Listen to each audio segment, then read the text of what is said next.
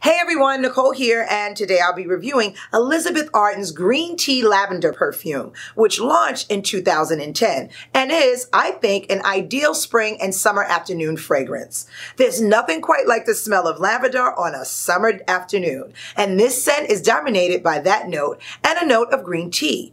Other notes include lemon, chamomile, mint, mandarin, magnolia, ambrette, birch, and musk. I love this one, and the price really can't be beat either. Well, that's all for today. I hope you enjoyed this review. Don't forget to follow FragranceX on Facebook, Instagram, Twitter, and Snapchat. And please subscribe to our YouTube channel.